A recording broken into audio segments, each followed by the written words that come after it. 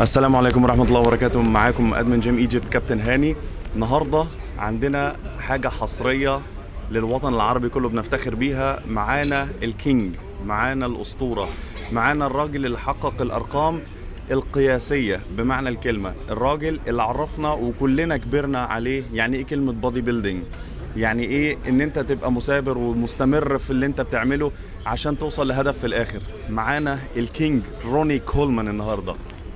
How are you, man? Oh, good. Ronnie, we are like appreciating first that you are sitting with us. Thank you so much that you give us this chance, and we would like to ask you some questions. Okay. Very small. Okay. If I want anyone watching right now, if anyone want to be the king like you, what he have to do? Mostly it's about working hard, being blessed, having the right genetics, and just going in there and having a true dire love for doing what you're doing. So it's a combination of a whole lot of things that really have to come together, and for the most part it really just has to be meant to be. Yeah. So if you see one of the guys right now, the real advice for him to be number one, it's to continue after the dream, run after the dream. Well, first of all, like I was saying, you got to have a whole combination of things.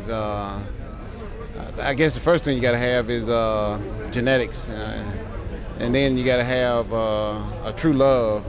The motivation comes from having the true love and having a passion for doing what you're doing.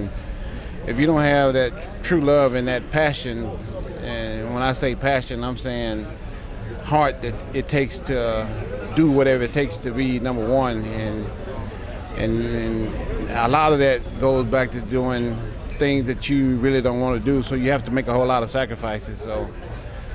And that comes from having the passion. So it's just a combination of having a lot of things brought together and it being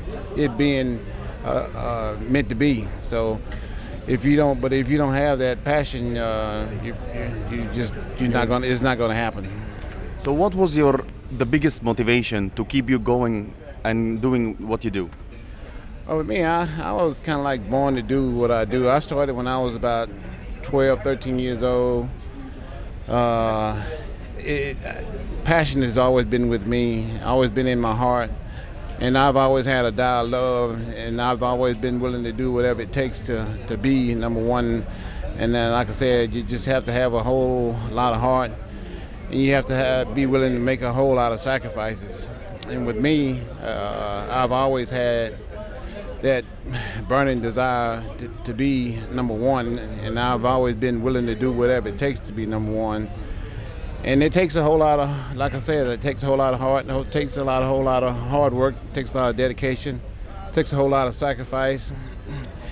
And you have to be highly, highly motivated to do what I do, and you have to be highly, highly motivated to be on top.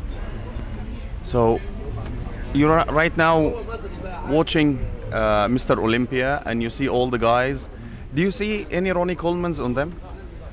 I think everybody has their own era of being who they're going to be, so it's kind of hard for somebody to be, just like Arnold's area, it's kind of hard for somebody to be him, and then if they had Lee, it's kind of hard for somebody to be me, Lee, and then it's going to be hard for somebody to be me, because every era is different and every body is different, so it's, I don't think, I think you'll probably see another reinvention of another me, another Lee, another Arnold. So no, I don't really see another me, but not saying that there's not going to be somebody, probably greater or better. Yeah. So what do you think about Big Ramy? Yeah, I mean, like I said, but you can have all the tools in the world, but like I said, it's gotta come together in the end with a whole combination of things, and it all goes back to what I was saying earlier. The passion, desire, the heart, the motivation, willing to make those sacrifices, and, the determination, and faith also plays a big part in it too. Well, thank you so much for that.